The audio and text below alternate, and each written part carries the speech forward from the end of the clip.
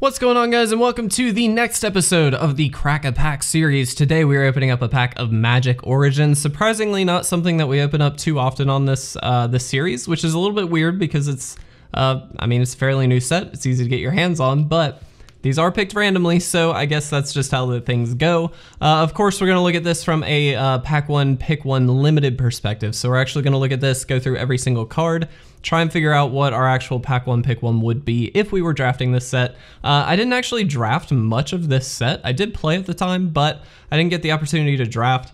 It is a semi-core set kind of feel though, so hopefully it won't be too difficult to actually figure out what our pack one, pick one would be. But with that, we are gonna start with a Crow and Jailer. So it's a 1/1 for 1 white, and you can pay 2 and a white, tap it, and tap target creature. These are really common card effects that we see actually quite a lot, especially in these core sets, which are tappers. So these are really powerful. Able to tap down the most important creature on your opponent's side of the field is a huge benefit to you as the player. I really like this card. I really like cards like this. It's a little expensive at 3 mana to actually do the effect. You do have to leave open 3 mana, which is a little bit inefficient, I would say, but still pretty powerful. Definitely a card that I would not mind having in a set like this. Dark Dabbling is an instant for 2 and a black. Regenerate target creature, draw a card. This also has spell mastery, so if there are 2 or more instants and or sorcery cards in your graveyard, you can regenerate each other creature you control as well, similar to like the overload mechanic in a weird way. I don't like this generally. It's just like a save my creature kind of card. That's really bad. If it came with like a combat trick a little bit more, like some extra power or something like that, I'd be a little more into it, but because this literally just regenerates a creature, it doesn't seem all that good. Yes, it replaces itself, but the ability itself just isn't all that exciting, so would not be interested in that. Chandra's Fury is an instant for 4 and a red. Deals 4 damage to target player and 1 damage to each creature that player controls. This is very good in my opinion. 4 damage to target creature, or to target player, excuse me, is a huge chunk of damage, honestly. That's 4 damage that you don't have to be dealing with your creatures or anything like that. And if you're in a red deck, it's gonna be really easy to get them down pretty low pretty quickly. So this card could really just win you the game. On top of that, deals 1 damage to each creature that player controls, which is gonna not necessarily wipe the board by any means. It's only 1 damage, but it is gonna deal with stuff like the Crow and Jailer, low to the ground kind of effects or kind of creatures, which are really important to get through when you're in that kind of red deck wins or burn style deck. So I really like this card. This is definitely up there as far as the pick so far. Hitchclaw Recluse is a 1/4 for 2 and a green, and it has reach. Pretty straightforward card. Most spiders do have reach, so it's not that surprising that it does. It's just okay. It's a blocker. I mean, it's fine. It's gonna live for a while. It deals with a lot, which is good, but it's a little bit filler. This is obviously, you kind of have to treat this as a little bit of a core set style. I mean, this is kind of a core set, so it's not gonna be the most like high power level set is what I will say. But I mean, it's fine. It's an okay 3-drop. It does not beat the Fury in my opinion. Negate is an instant for 1 and a blue. Counter target non-creature spell. This, not that exciting and limited. If this was Essence Scatter, it would be much more appealing. Creatures are much more of what you will be seeing in the limited formats. Generally speaking, you have more creatures than just instant sorceries, things like that. Just because most of your games are going to be won on the board, so you want to have a high creature count. And so Negate's not always going to find a target, which is unfortunate because it is a very efficient and powerful card. It's definitely one that if you are in a blue deck, you would probably maybe not always run, but definitely want to have access to in case you're up against a deck that is kind of a Spells Matters deck. You want to be able to pull this in from the sideboard to be able to deal with it. So I really like Negate. Unfortunately, not the best card in limited, so not going to be the pick here. Suppression Bonds, enchant non-land permanent for 3 and a white. The enchanted permanent can't attack or block, and its activated abilities cannot be activated. What's really key about this card is that it is a non-land permanent, so it's not just a creature.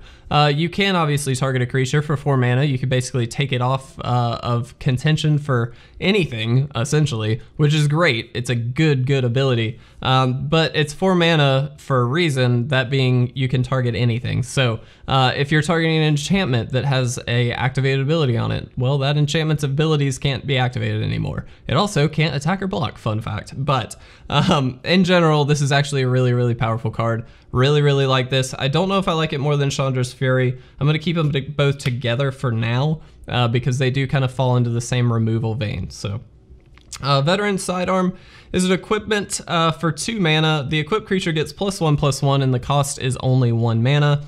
This is a pretty just generic equipment card. It's not something that you want to take early, but it is something that can kind of fit into any deck. So it's not bad late in the pack to just kind of pick up 1, maybe 2 of these, just to have access to. You don't necessarily have to run them, but having 1 maybe is just kind of a filler card if you're short on playables or something like that, is a perfectly fine choice. I like cards like this. It's nice to have them in your card pool just in case, but they're definitely not first pickable by any means. Fire Fiend Elemental is 3 and a red for a 3/2. It does have haste, so it's able to attack and tap as soon as it comes into play. And it also has Renown 1, so when this creature deals combat damage to a player, if it is not renowned already, you put a +1/+1 counter on it and it becomes renowned. So essentially, if it gets in for an attack, if it deals combat damage to a player, I should say, not just attacks, it can become a 4/3, which is really good. And it has haste.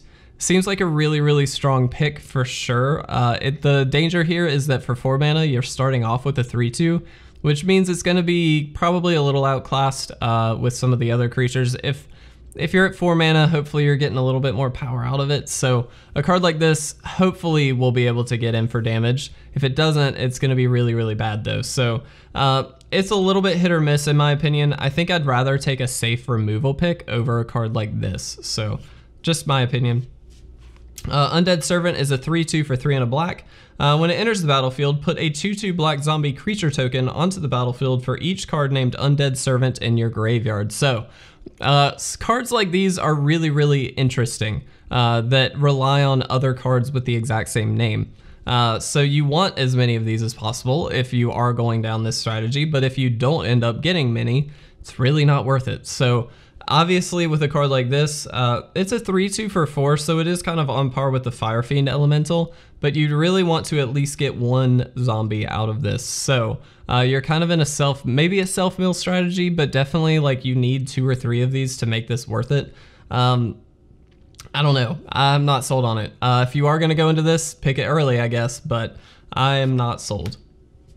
Scrapskin Drake is a 2/3 for 2 and a blue. It has flying, and it can block only creatures with flying. Generally speaking, if you're in the blue-white Flyers deck, which tends to be where the Flyers deck goes, cards like this are perfectly fine. It's a 2/3 for 3, which means it's pretty much on par for a normal Flyer. And if you are the Flyers deck, ideally you're not going to be blocking very often. So I'm actually okay with cards like this. This is not something I'd pick over the other cards that we've seen already. Just our removal's a little bit too good in this pack, I think. And so not a card I would pick over the other ones, but as a 3-drop Flyer, perfectly fine, definitely one that I would run. Our first uncommon is Swift Reckoning, so it's 1 and a white for a sorcery. If there are 2, it says destroy target tapped creature, but it does have spell mastery, so if there are 2 or more instants or sorcery cards in your graveyard, you may cast it as though it had flash. So you can play this at instant speed if you meet the requirement for spell mastery. Cards like this are okay. Destroy target tapped creature means they had to have tapped it first. That's a very important thing to note. I always forget that with cards like this. It's really annoying. I think the card was Summary Dismissal in Magic Wars that Tyler and I did, and I always forgot that it had to be a tapped creature. And so I would play it and I'd be like, crap, no, I can't do that. So I had to take it back. I took that out of the edit, sorry about it. But cards like this are very powerful and efficient, but it does rely on the creature being tapped, which means you're gonna have to have either taken a hit from it or have an activated ability on it, do something like that. That being said, it is very efficient. I don't think I would take it over the other cards though, to be honest. Specifically Suppression Bonds, I think is kind of where I'm leaning, just because it literally hits anything, which is great. Scab Goliath is a 6/9 for 6 mana. As an additional cost to cast it, exile 2 creature cards from your graveyard, and it does have trample. This is a very powerful card. This is what we call a bomb for the uncommon level, which is very, very good.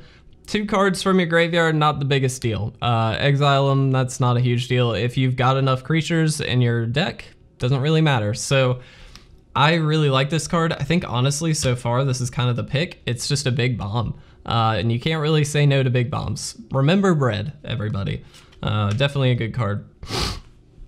Eyeblight Massacre is a sorcery for 2 and 2 black non-elf creatures. Get -2/-2 until end of turn. There is a very solid elf deck that is green-black and very, very powerful, I would say, if you get the right cards. Generally speaking, tribal decks are a little bit tricky and limited because some of the cards are not just good in the tribal deck, but also good elsewhere. This is one that is only good in the tribal deck, therefore I would not pick it first. I would pick the other cards like Shaman of the Pact, which is really, really good, kind of only in the elf deck, but it's definitely a flagship card and a reason to be in the elf deck. This is just really good removal, so I'm not a huge fan of this card unless you're in that deck.